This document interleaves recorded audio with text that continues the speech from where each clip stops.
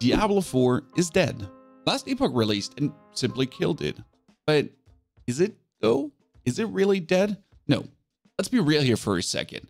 Diablo 4 has probably right now the lowest player count ever.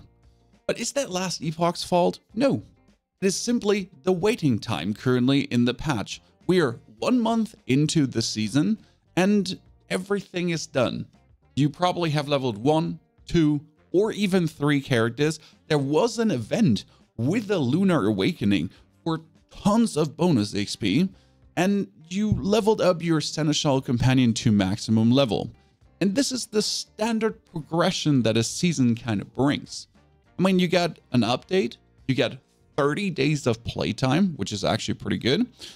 And right now we're waiting for the next patch for the mid-season update, which means that there's another 15 days currently until the mid-season update where nothing is going to happen, where there's technically no reason to play unless you would like to level up another character, farm Duriel, Senseless, or whatsoever.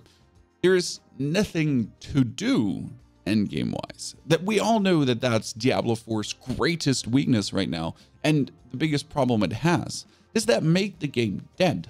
Currently, until the next patch releases, it makes it uninteresting. But that's the good thing about ARPGs. I mean, the last 30 days, I hammered Diablo through every single day. And now Last Epoch released, or 1.0 big patch update, with new exciting content. And I get to enjoy that for a week, for 2 weeks. And then when Diablo releases their latest patch and it gets more interesting again, there's more relevant content to do. That's when I'm doing more Diablo again. And guess what? When Path of Exile 2 releases, I'll play that too.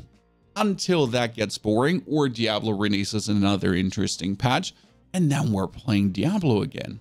That's what I usually call patch picking to whatever game I do actually play. The same goes for Hearthstone Battlegrounds. I do actually still play Hearthstone after all these years. This is what started this channel.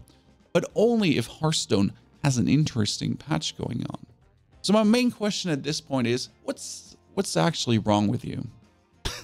Not with everyone, but with many of you. Because Last Epoch won't kill Diablo. Path of Exile 2 won't kill Diablo. The only thing that kills Diablo is Diablo. And Diablo's immortal anyways because, well, don't you have phones, right?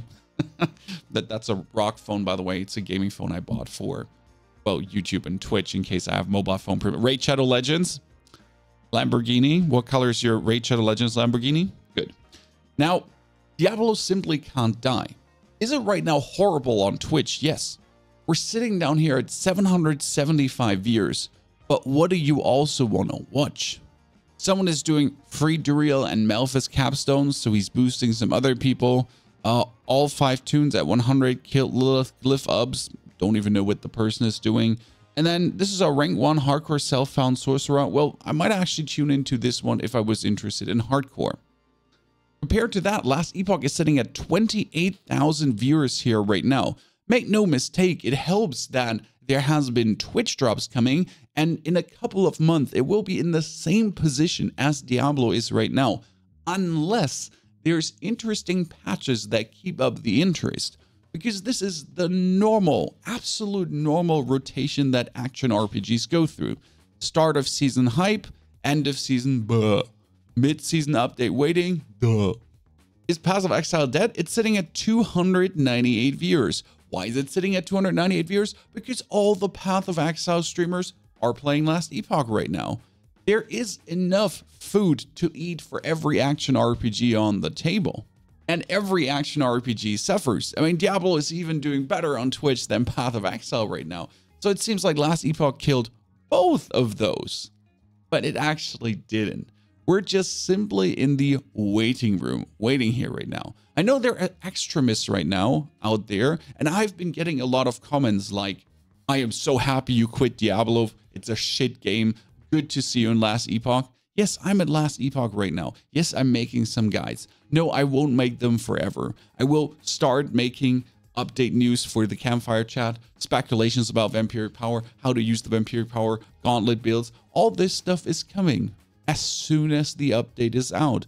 And yes, I'm excited for Season 4 as well in the Season 4 news. So the content for that will be splattering in your face. I almost started making some Helldivers content, and yes, you'll get tons of Elden Ring shenanigans as well that have nothing to do with Diablo 4. And all of that will always happen as soon as Diablo 4 gets boring to me, as soon as the game runs out of steam. But as long as there is content to make and there are guides to bring your way that will help you have more fun with the Necromancer, with the Sorcerer, or with the Druid, I really don't enjoy Rogue or Barbarian at all.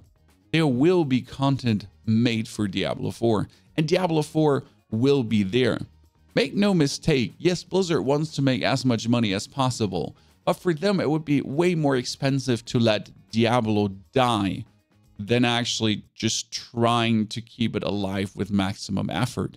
Sure, the developers have had a lot of screw-ups, and sure, there is a lot of problems that Diablo 4 has. But I'll tell you one thing, the feel I get when playing Diablo 4, no other action RPG has. Last Epoch has arguably the vastest endgame. I don't enjoy that endgame a single bit.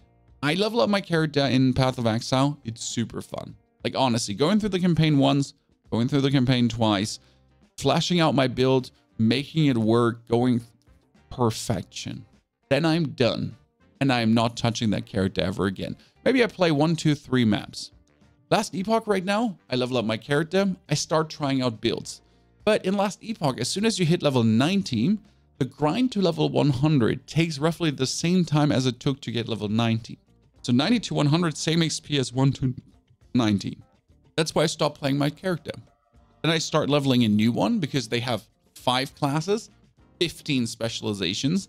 That's a lot of options. But as soon as I hit level 90, I'm done. And then I'll move on to the next character, until I'm bored there as well and I don't want to make any guides anymore, any builds anymore, anything. Realistically, the endgame is great in Last Epoch, but it's great to get you to that point until the ultra hardcore grind begins.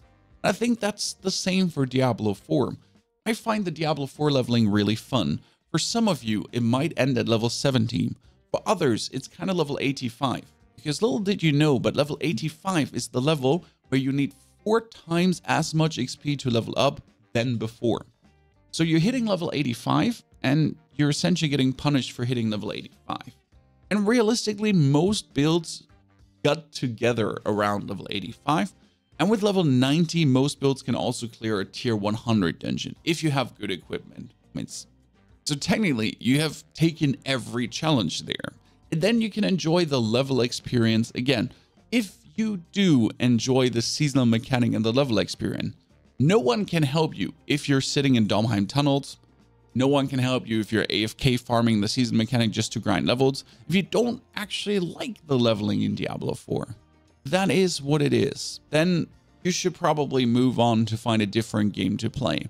I've seen the complaints now that it takes too long to level up, but I'll have to admit that the only thing Diablo has going on for it right now is the leveling, the power gain that you have. Like the first capstone dungeon, do it as soon as possible, struggle a bit. Capstone dungeon 2, do it as soon as possible, struggle with it. Then this phase from level 55 to 60 until you can get the first ancestral gear. Then with level 60 in World Tier 4, you can finally start slaying things and you feel like super powerful and you get all this 925 and 830 and it stacks up and like, you know, you do your first Duriel, you get your first uniques. You might be dropping Uber unique in the open world right now. Then you hit level 85 and it's Then you do your tier 100, and as soon as I do a tier 100 with a build, I'm kind of like, build done, next build. Because that's kind of like proof of concept. Can this do a tier 100? Can this do a tier 100?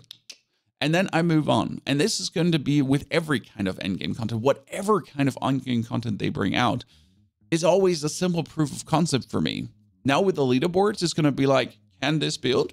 And top 10, top 100, top 1,000. And then maybe next week, can another build do this? Because that's interesting for me to see how good can the different builds perform and which build will be the leading build for the respective weekly version of the dungeon. Because every week the dungeon is supposed to change.